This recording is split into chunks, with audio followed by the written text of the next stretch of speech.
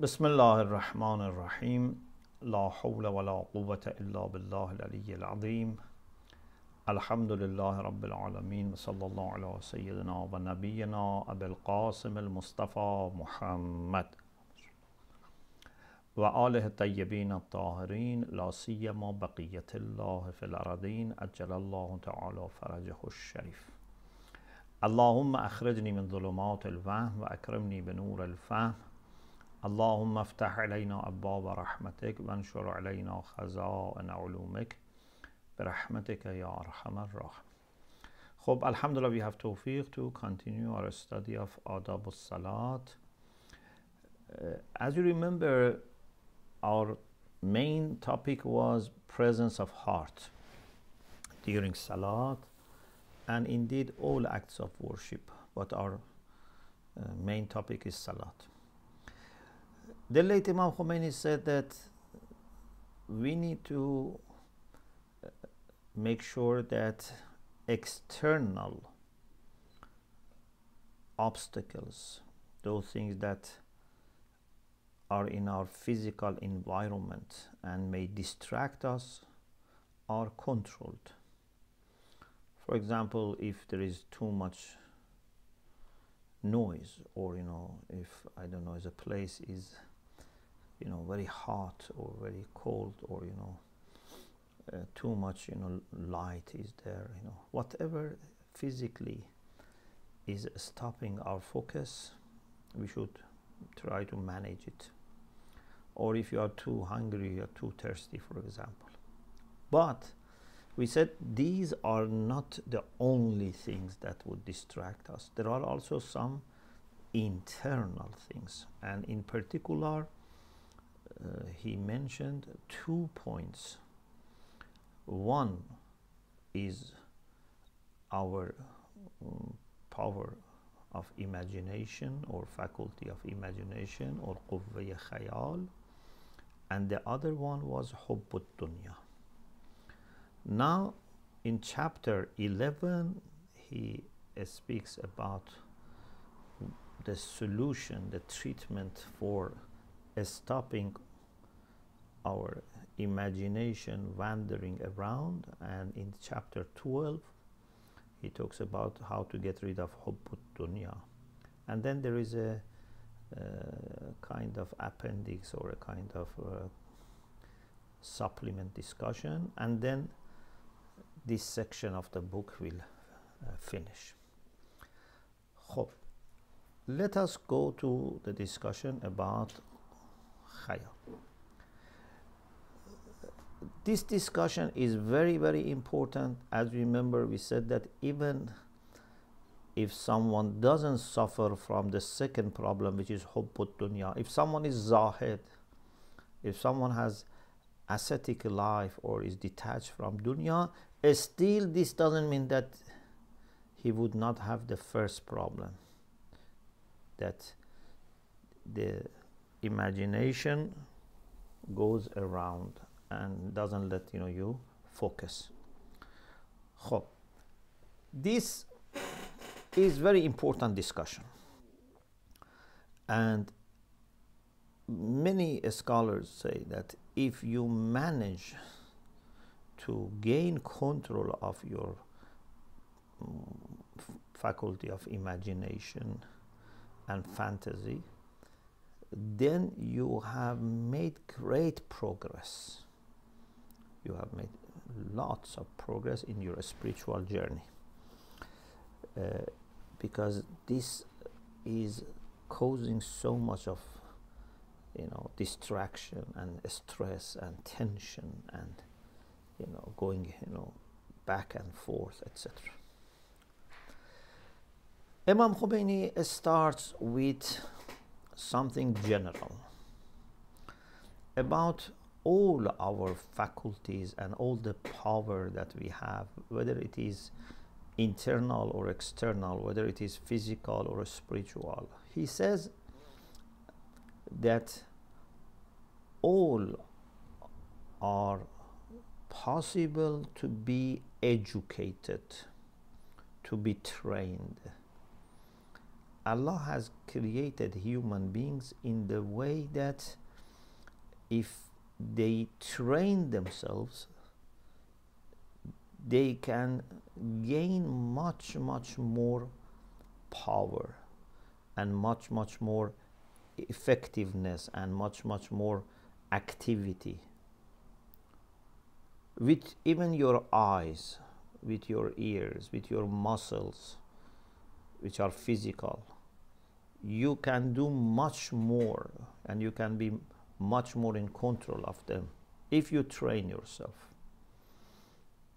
How much you need to eat, how much you need to drink, how much you need to sleep. There is an average, but this doesn't need to be the average. If we all human beings have, proper activities and, training and education, we can do much more with much less consumption. For example, he says, our eyes are not able to steer at a strong light. Yeah, for example, we cannot look at sun directly. It is very painful, and maybe sometimes, if you look at it, would cause problem, etc. But he says some of the people that, of course, we don't encourage. He says some of those who do riyazat batileh, they have some special spiritual disciplines which may not be correct, but even if it is not correct, it strengthens the soul. Something that I found very amazing, and I have mentioned in some lectures, is mentioned by the late Ayatollah Ansari Hamadani, Rizwanullah Ta'ala alayh, who was a spiritual teacher of Ayatollah Dasghaib, Ayatollah Najabat, and others. He says, in Islamic spirituality, we are not after taqwiyatun nafs, or strengthening the soul. We are after tazkiyatun nafs, purifying soul. These are two different things. In some forms of spirituality, especially in kind of Eastern spiritualities, in some of them the focus is on strengthening the soul or spirit, so that you have, some kinds of abilities that ordinary people may not have. And for sure, if you don't pay too much attention to your body and physical needs and keep it to minimum, and resist against your temptations, desires, then gradually your spirit, your soul becomes stronger, and gradually they can help you understand secret things, or move things even from distance, etc. Sometimes maybe a person with a date can remain alive for many days. So Imam Khomeini says some of these people, ashab riyazat batileh, who are after this kind of wrong spiritual disciplines, they gain some power. We are not encouraging this method. We are not even encouraging the result. Just to say that this is possible. Human beings are very, strange in the sense that so much capacity is there. He says they can reach the point that they look at sun without suffering, without closing their eyes, without turning away, and for hours they look at the sun. It's possible. It's all through training. It's all through method. which can be taught to other people as well. This is not godly power. This is not sign of being close to Allah subhanahu wa ta'ala. This is sign of knowing how to release some spiritual power and gain more control over your body.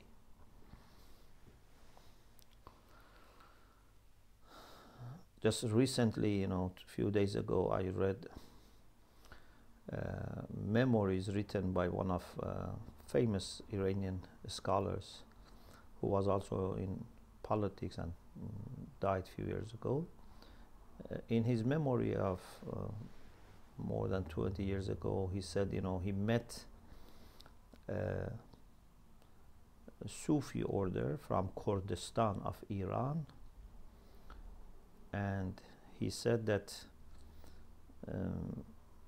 they have this practice that he was saying through dhikr of Allah subhanahu wa ta'ala, through invocations of Allah, they gain control over their body.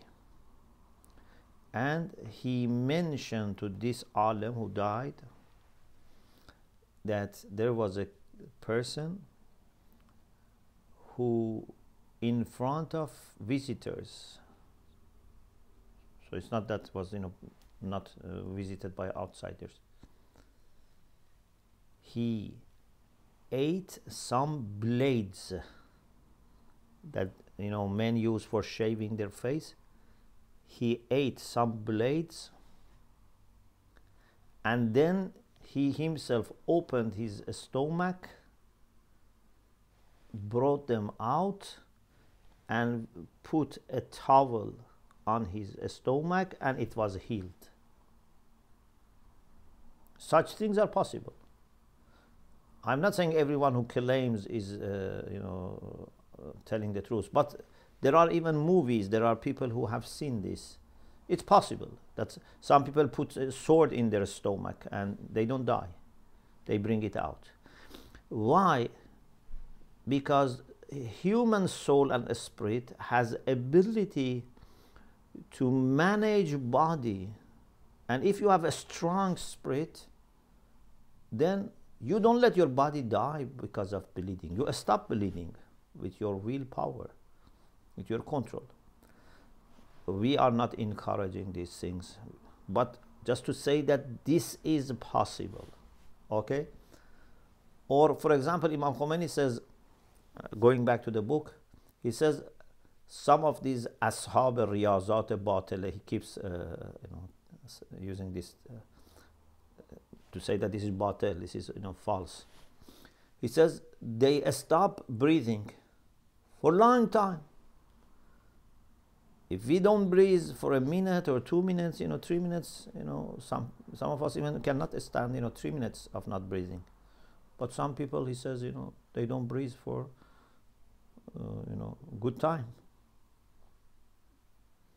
So there is such a thing in human body and human soul that you can train yourself. If you want to have control over your thoughts and your imagination quickly, no, this is not working. Some people said to have control over khiyal is impossible. Imam Khomeini says, no, it's not impossible, but if you want to do it quickly, yes, it's almost impossible. But if you are determined and keep trying and train yourself, it's possible. You can gain control over your thoughts. Maybe, for example, at beginning you get control over your thoughts during Salāt for 10%, Oshr, like 1/10 of Salāt. Then little by little become, maybe 15%, 20%, sometime maybe 80%, it can increase. But it needs training. You should not lose your hope. Yes, despair is very destructive. When you want to speak as a child, or you want to walk, you want to run, how many times you try You try it, keep trying till you are successful. As a child, the good thing is that we don't, become despaired, and we don't, think too much about, people laughing, or, I don't know what they think about me, etc. So we keep making mistakes and we improve. But as an adult, it's difficult. Some are very good. When they learn another language, they keep talking. They know that they may make mistake, but after sometimes in controlled environments, they speak. In front of teacher in the classroom, for example, they speak and then they improve. Some people know, even in the classroom, they feel shy to speak, and we say, we may make mistake, It's a language class, but they feel shy. We should not feel shy. We should not feel despaired, and keep trying when something is positive. Okay, in the case of Salat, we should not be despaired. We should have hope, and we can gain control. But what is the method? How we can train ourselves? Here, our scholars have important discussions and contributions, even in the field of Islamic philosophy. And inshallah, I have planned to share with you in the next session what Muslim philosophers and ethicists have said about Quvwa Khiyal, and how to control it. What people like Ibn Sina, Sheikh Ishraq, Allama Tabatabai have said. So next week, bi'Iznillah, I want to expand on this topic because I think it's very important. But Imam Khomeini briefly has said many things here. So today, inshallah, we complete discussion from the book. Next week, inshallah, we will expand. And I don't want to enter into discussion about Hubbud Dunya, because first, I don't want to rush. Second, because I want to have a follow-up for this discussion next week. So we finish this chapter, but the next chapter about Hubbud Dunya, we leave it for, inshallah, future. He says, and I have highlighted this part, طریق عمده رام نمودن آن عمل نمودن به خلاف است. Can you hear me? Yes. Okay, because sometimes my computer stops, so okay, alhamdulillah, my picture is working, is there. Okay, he says the main method for controlling and like taming, ram nemudan, like domesticating, taming this wild bird of khayal is amal nemudan be khilaf, to act opposite to what your khayal wants to do. He explains, و آن چنان است که انسان در وقت نماز خود را مهیا کند که حفظ خیال در نماز کند. When you want to say your prayer, work a little bit on preparation. So prepare yourself for protecting your khayal against going around, and prison your khayal in salat, as a bird who wants to go around.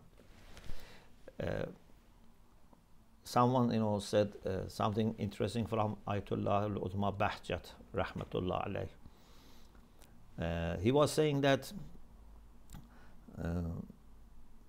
first of all, we should say our salat on prayer mat.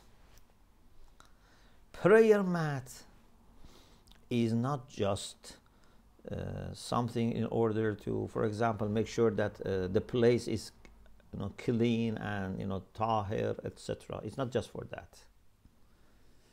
Or it is not just out of respect for Salat, because Salat, you know, is very important. So I have a special thing that only at the time of Salat I use, or at the time of I want to recite Quran. It's not just that, although this is important, but it's not just that. Prayer mat, which is dedicated to prayer, is for you like a safe place. Is a safe place. It's like your small sanctity. And this scholar was saying that one of my friends, actually, I know him, and he was saying the view of Ayatollah Bahjat. He was maybe quoting him directly, but it's also in other books. When you want to say your Salat and you are sitting on the prayer mat, imagine that you are putting around your prayer mat, although prayer mat is physical, but it has impact on your soul. Imagine you are putting around your prayer mat a fence. As soon as your khayal wants to go out, this fence should stop it. Of course, maybe this by itself is a kind of distraction, but this distraction is less harmful and it helps us to gain control. That I think there is something around me like a fence and I should not go out of this. I just remain here. You may lose this attention or control, but the main thing is that keep coming back. As soon as you remember, come back. Maybe something comes to your mind without your control, no problem. As soon as you realize, don't pay attention. This is the key of what Imam Khomeini says, what Ayatollah Bahjat says. Maybe they have different analogies, different things, but the key is this. Of course, we talk about what philosophers say in the next session, inshallah. So he says, انسان در وقت نماز خود را مهیا کند که حفظ خیال در نماز کند. So prepare yourself that you want to keep your faculty of imagination inside Salat. و آن را حبس در عمل نماید. Prison it to this action that you are doing now, which is Salat. و به مجرد اینکه بخواهد از چنگ انسان فرار کند آن را استرجاع نماید. As soon as it wants to run away, bring it back. و در هر یک از حرکات و سکنات و اذکار و اعمال نماز ملتفت حال آن باشد. In every motion, in every dhikr, everything you are doing, whether it's ruku, sujood, qiyam, whatever, qira'ah, takbir, try to think about what you are doing, investigate what you are doing, and don't become heedless. Don't let it become something like an autopilot. He says this looks difficult in the beginning, but after some time you find it easier and easier and you will get used to it. Don't expect in the beginning you will have full control, but little by little. As I said, he says, maybe at the beginning you have 10% of your Salat with this condition. Maybe even less, but it's possible and it becomes more and more. And you should never become desperate. Then, okay, this was the main solution, but this solution needs energy,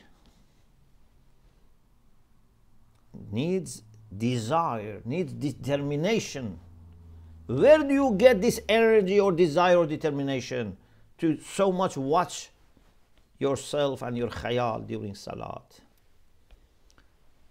He says it comes when we feel our great need for this. عمده در این باب حس احتیاج است که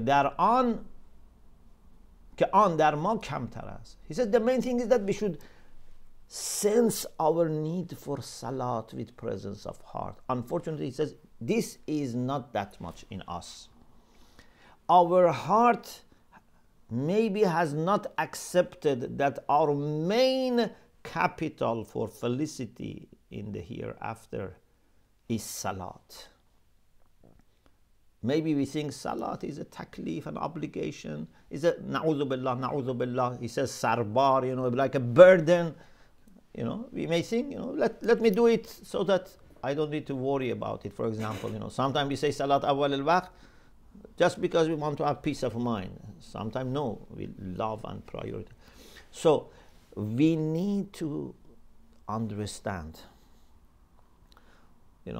if from this course, inshallah, your salat improves and you have presence of heart and teach other people, that's great. Alhamdulillah, alhamdulillah. But if none of this happens, at least if you realize how salat is important and how much our happiness depends on salat, still I feel very happy that at least we have made this achievement. Inshallah we will achieve more, but I'm saying this is at least the foundation to know that salat is really the key for our felicity and happiness. We shouldn't underestimate salat. If something is so important, if something your eternal life relies on it, then you keep working for preparation, for training yourself, gaining that skill, that trait of character finally.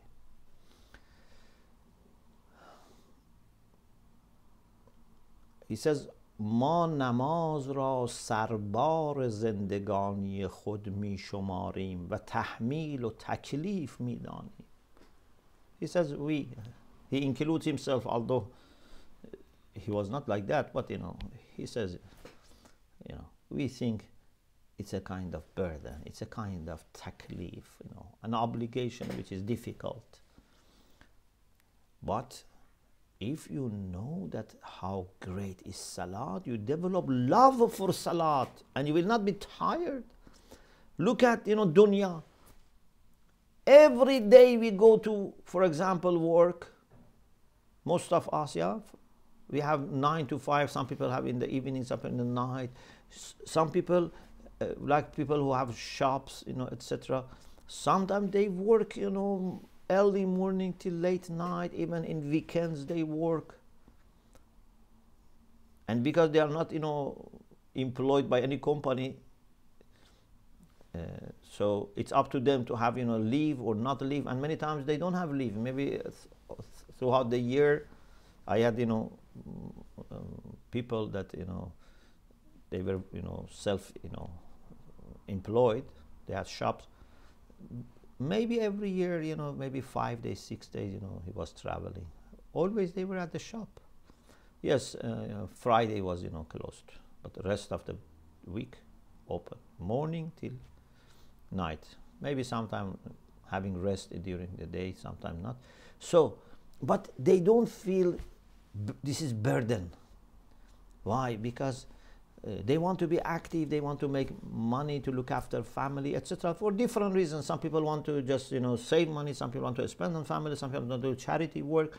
But anyway, we don't get tired for working, tired because of working for dunya. Because we have love for dunya. We know how much this is productive. Even, many students who study in school and universities, because later they want to get employed and get salary, they don't feel tired, etc. But when it comes to akhirah, when it comes to salat, we feel tired, we don't have that much desire, we feel, someone has to push us. Why? because we have not understood greatness of Salat and effectiveness of Salat, and therefore there is no that desire, that sense of need for Salat, which if it is there, it brings your attention towards Salat. Then he says, you should not, inshallah we will talk about Hubbud Dunya later, but he says, you should not think Islam invites us to have Hubbud Dunya and Hubbul Akhirah. Yes, in Islam we don't neglect dunya in another sense. Means this temporary world, this physical world, we should not neglect. As Muslims, we should plan, we should run our dunya in the best way that other people do. If we are making farms, if we are making factories, if we are making cities, if we are, doing whatever we do, we should not neglect dunya. But we should not have independent regard for dunya. We want this to be at the service of our spirituality and our perfection. And he says no one should think that Islam encourages us to have Hubbud Dunya in this sense and Hubbul Akhirah together. No. You should have concern for dunya, but not Hubbud Dunya in the sense of excessive love for dunya or taking dunya as independent thing. How can you have two independent things or ultimate ends? Islam says go after dunya in a regulated way, in an ethical, spiritual, halal, tayyib way. Not that you develop hubbud dunya. You should not be attached to dunya at all. I remembered when I was reading this part a hadith from Imam Zainul Abidin alayhi salam. I hope I can find it now.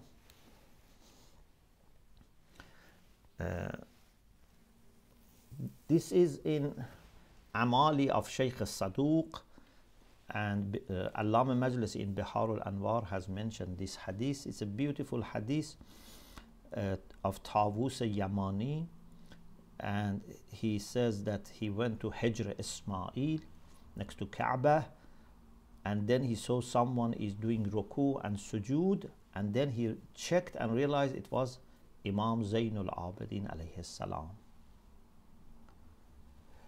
He says, I told myself, this is Rajulun Salihun min Ahl Bayt al-Nubuwwah. You have great opportunity, in my words, He said, you have great opportunity. This is a righteous person from family of the Prophet, and now you must listen to what he is saying to Allah, what du'as he is making.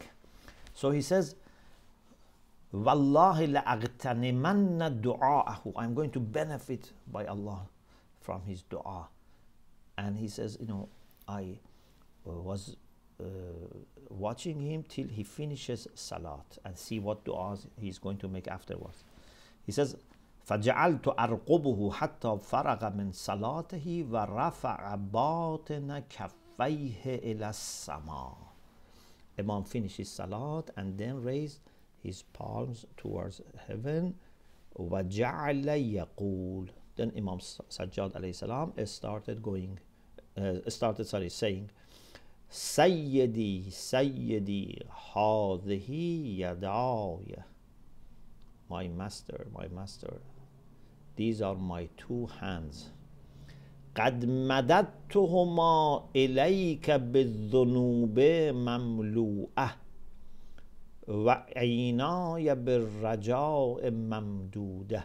My master, I have stretched my hands towards you while they are filled with sins, and I have extended my eyes to you while they are with hope. وحق لمن دعاك بالندم تذللا أن تجيبه بالكرم تفضلا. And it is expected that if someone calls you with regret and humility, you would reply with karam. with honoring, tafaddulan, out of your favor. So anyway, it's very beautiful. And then later, Tawus Yamani says that فَبَيْنَا نَحْنُ كَذَلِكَ. The dua continues, but I go further. He says, when we were in that condition, then some of the companions of Imam Zainul Abidin came. إِذْ أَقْبَلَ نَفَرٌ مِنْ أَصْحَابِهِ. Some of his followers came. فَالْتَفَتَ إِلَيْهِمْ. Imam Zainul Abidin turned towards them and said, معاشر أصحابي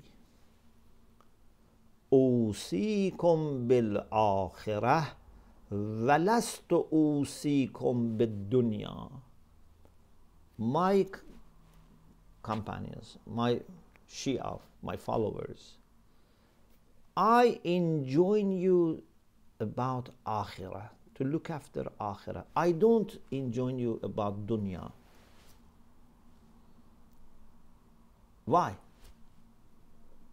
He says, فَإِنَّكُمْ بِهَا مُسْتَوْسَوْنَ وَعَلَيْهَا حَرِيصُونَ وَبِهَا مُسْتَمْسِكُونَ.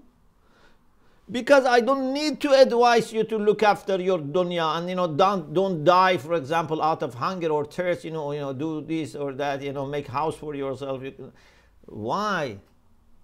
Because you are already very concerned and even haris, you are greedy and you are holding on to it, mustamsikun.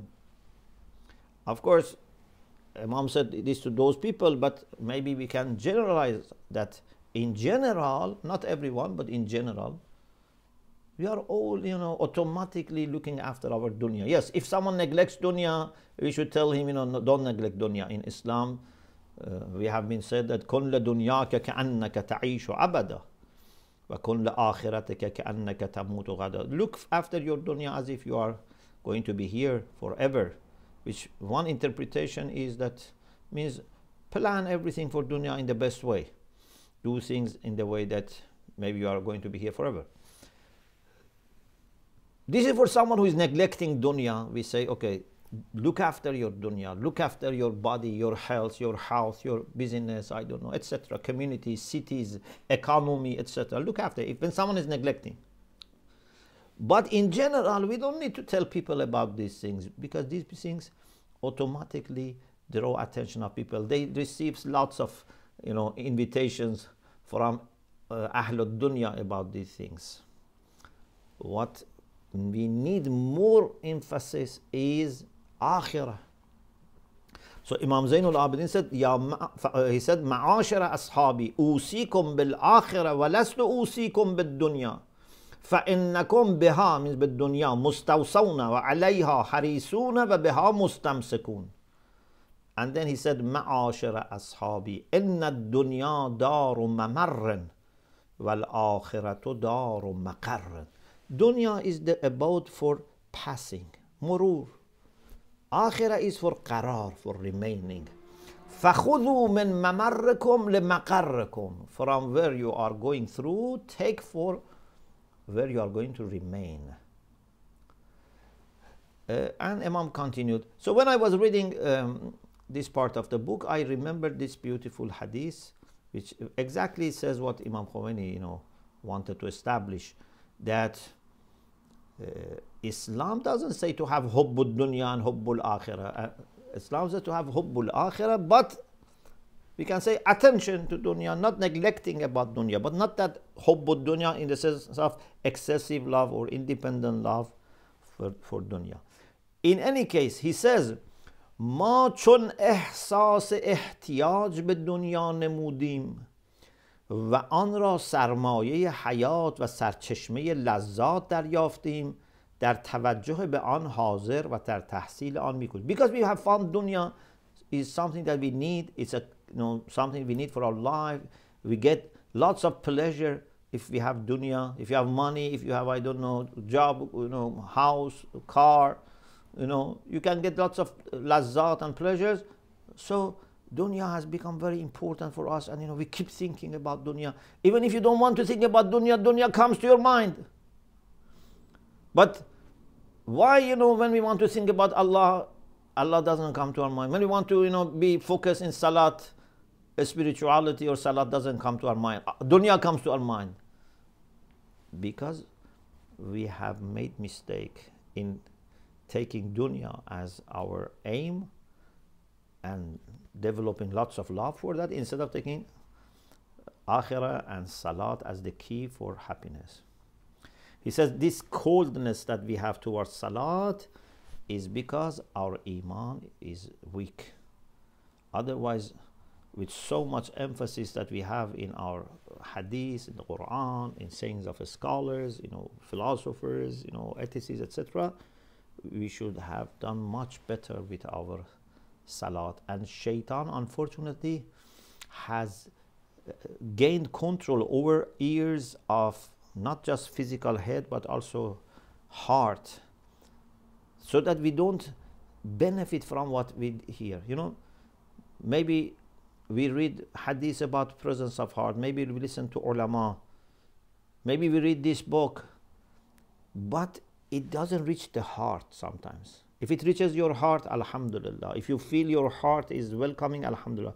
Otherwise, it's possible that you hear all these things and you don't feel anything towards it. Why? Because shaitan has blocked the ear of the heart. Quran says, ذَلِكَ لَمَنْ كَانَ لَهُ قَلْبٌ أَوْ أَلْقَ السَّمْعَ وَهُوَ الشَّهِيدُ.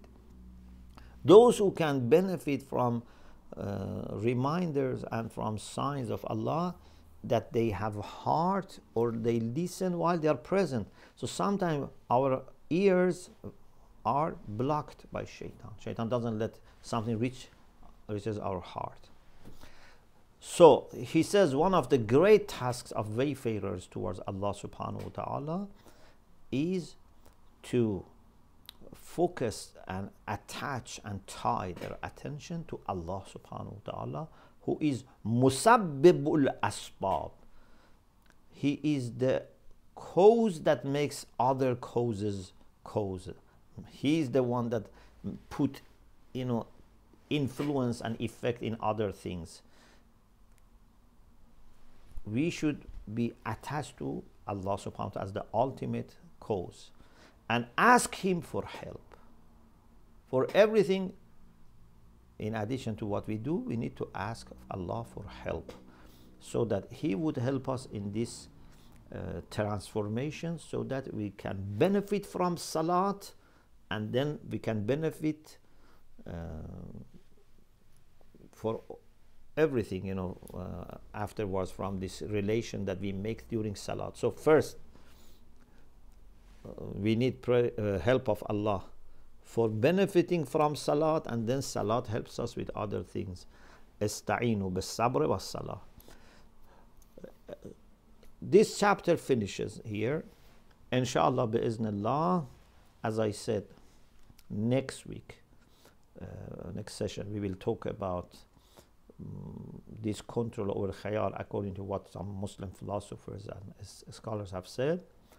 And then, inshallah, chapter 12, we will go back to the issue of hubbut dunya, which is one of the reasons for having divided thoughts and attention.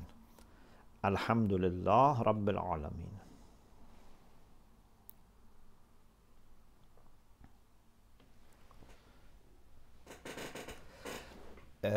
Is there any question? Alhamdulillah, I recorded. Inshallah, I will share with you the recording. Thank you. Brilliant discussion, Aqa. Alhamdulillah. May Allah bless you, inshallah. Remember us your dua, please. Inshallah. Fi aman Allah. Thank you. Assalamu alaikum. Salam alaikum.